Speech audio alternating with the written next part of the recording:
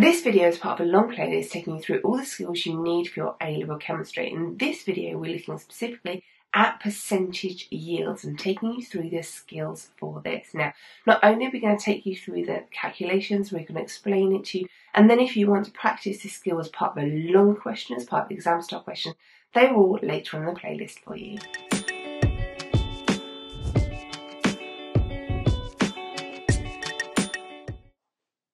So next up, we're going to have a look at these questions on percentage yield. And before we do that, let's just recap the topic and remind ourselves of the equation we'll need to use. So the formula that we need to use states that percentage yield is equal to the actual yield over the theoretical yield, and then we times it by 100 to turn it into a percentage. Now, this is very important, and we will see that we're generally given the actual yield in the question, and then the theoretical yield is something we need to work out using molar ratios in the formula. Now we can either use mass for each of these or moles for each of these. Throughout my workings for the next few questions, I'll probably use moles, but either works just as well. So let us have a look here, starting with question 1, at how we actually do these in practice. So let's get started here with question 1. So the balanced equation here is very, very important because it's that balanced equation that will enable us to see molar ratios of the substances. So in this case, in this question, we are told about iodine, we're told a mass of iodine, and we're asked about copper iodide. Those are the two substances that we're actually given numbers or asked numbers about. So now what I would do is I would write down the mass of the iodine that I know that we have to start with. And I am going to see if I can work out how many moles of copper iodide I could in theory make if this reaction works 100% efficiently. So for the MR of the iodine, see that is iodide, it is 2 times the iodine. So I make that to be 253.8, and I got that by doing 2 times 126.9, the MR of iodine, just I on the periodic table. And then what I'm going to do is I'm going to work out the moles, and I'll do that by taking that mass and dividing it by the MR. And what I get there is 0.177 if I round that to 3 decimal places. And I can see between the iodine, the I2, and the copper iodide, I can see I have a 1:2 ratio.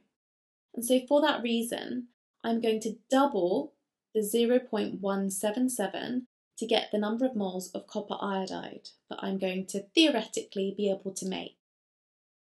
So 2 times 0.177 gives me 0.354. And that there is my theoretical yield of copper iodide. And in this question, we are indeed told the actual yield of copper iodide, the mass. So because we've just worked out the moles though of the copper iodide, I would like us to work out the moles that we actually get of copper iodide. So to do this, we're going to want the MR of copper iodide. That is going to be 63.5, and then we're going to plus the 126.9 of the iodine. And that gives us 190.4. So we can use that now to work out the moles of copper iodide. So moles is going to be equal to the mass, which we're told in the question, 60 grams of copper iodide was formed. And we're going to divide that by 190.4. And that gives us an actual yield in moles of 0.315. And that there is the actual amount of moles that we made of copper iodide. So now to get that percentage yield, what we need to do is take the actual yield, the 0.315, and divide it by the theoretical yield, which is 0.354. 354 and times it by 100. And if we do that, we get 89.0% to 1 decimal place. So here we're told that we have 6 grams of ethene and it was combusted in oxygen to form 4 grams of carbon dioxide.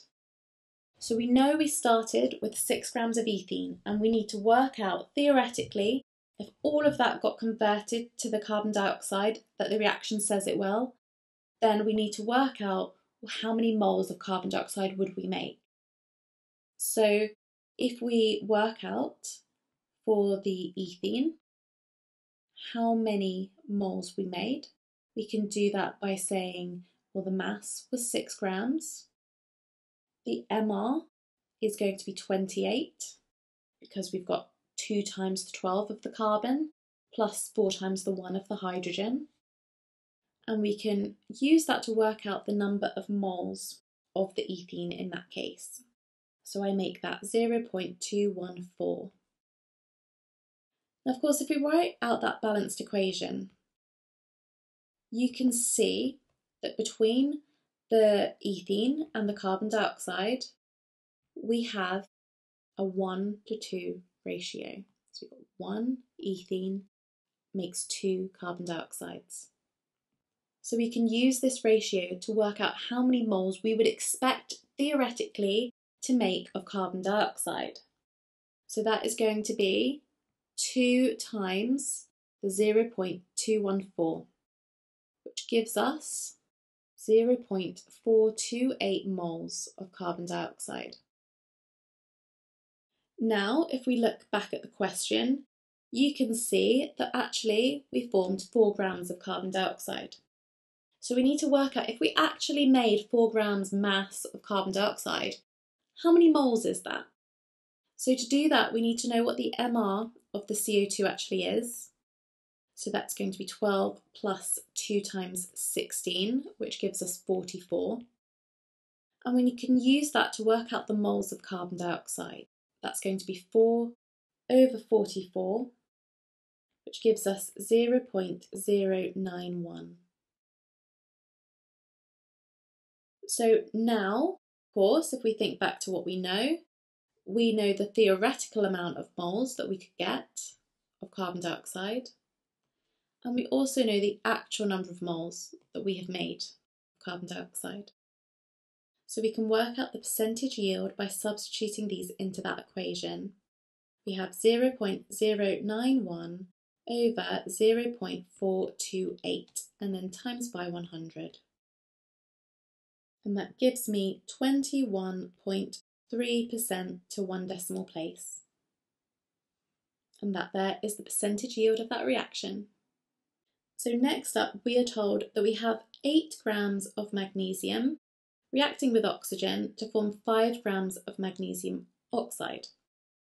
Now, if we think of that balanced equation, we can work out the number of moles of magnesium that we reacted and use that to work out the number of moles of magnesium oxide we would expect to theoretically make. So if our mass of magnesium is 8 grams and our MR of magnesium is 24.3, in this case we don't include the fact that there's a 2 in front of it because that is simply a balancing number. But we can use these to work out the number of moles of magnesium that we have here. So I make that to be 0.329. Now if we take a look at our balanced equation here, you can see that we have a 2:2 or a 1:1 ratio here, which means that we will expect theoretically to make 0.329 moles of magnesium oxide. So here for our theoretical yield, we have 0.329. And so because that's in moles, when we look back at the question and you see that we form 5 grams of MgO, we need to work out how many moles of magnesium oxide that will make. And that will give us our actual yield of magnesium oxide. So first up, let's work out the MR of MgO. and that will give us 24.3 plus 16, which is 40.3. So next up, to get the moles, we will do the mass over the MR. So that is going to be 5 over 40.3. And that gives me 0.124 moles that we will actually make of magnesium oxide. So we can put these numbers now into our formula. We get a percentage yield, which is going to equal the actual yield, 0.124 moles, divided by the theoretical yield of 0.329. We will times it by 100, and we will end up getting an answer for this percentage yield of 37.7% to 1 decimal place. So in this next one, we're told that we have 100 kilograms of nitrogen reacting with hydrogen to form 95 kilograms of ammonia. So here in this question, the two substances that matter the most are our nitrogen and our ammonia, and the rest doesn't really matter. So we know that we start with a mass of 100 kilograms of nitrogen. Now we need to convert that to grams to calculate the moles, and there are 1,000 grams in a kilogram. So here we have 100,000 grams of nitrogen. The MR of nitrogen, because there's two N's, is going to be equal to 2 times 14, which is 28. And we can now work out the number of moles of nitrogen that we have by doing 100,000 divided by 28. And that gives me 3,571.43. So a very big number there, but that's because we're dealing with kilograms. So now if we have a little look at the molar ratio between the nitrogen and the ammonia, and for that we're looking at the big numbers in front of these formulas, it's going to be a 1:2 ratio, which means that to get the number of moles of ammonia that we theoretically make, we need to double the amount of moles of nitrogen that we had. So by timesing that through by 2, I get the number of moles of ammonia to equal 7,142.86.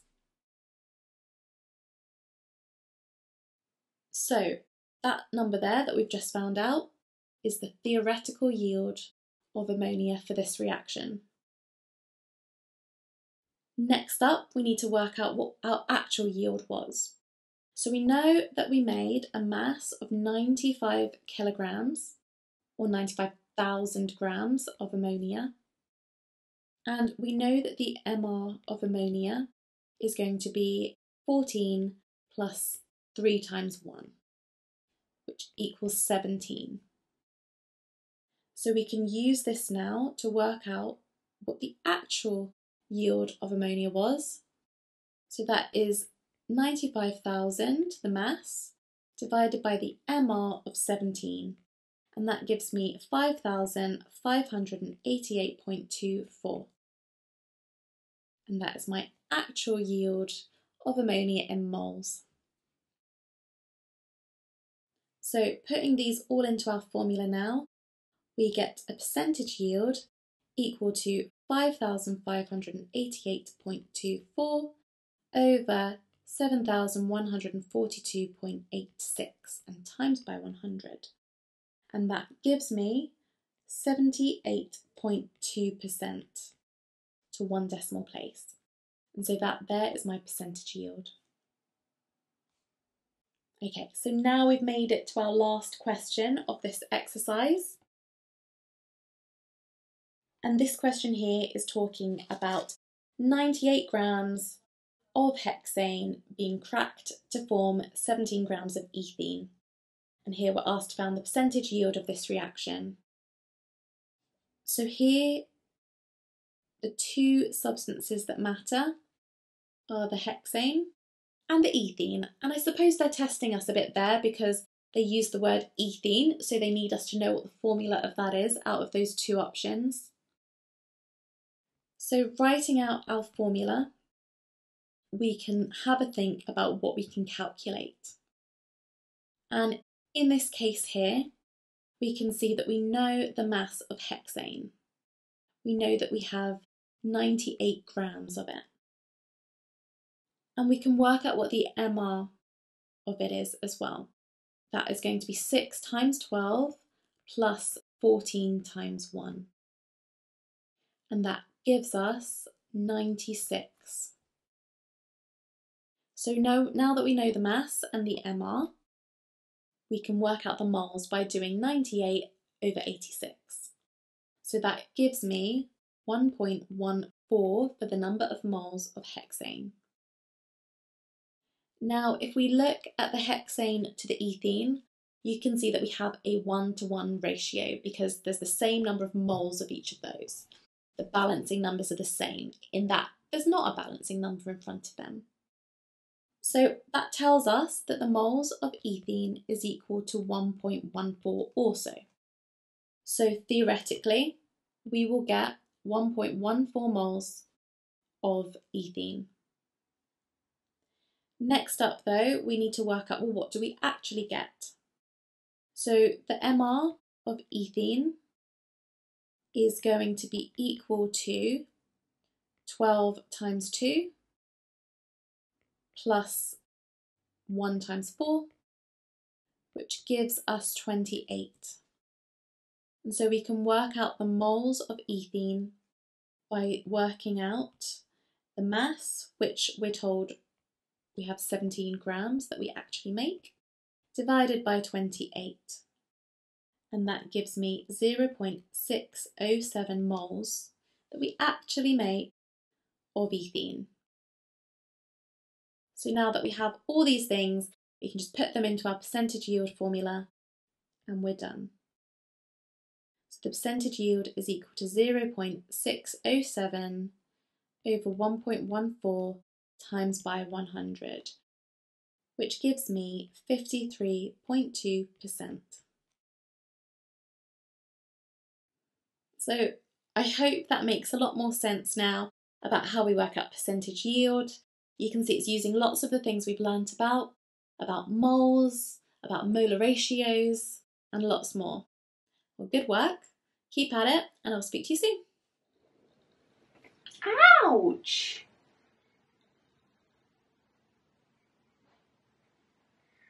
This is why in some videos I explain scratches.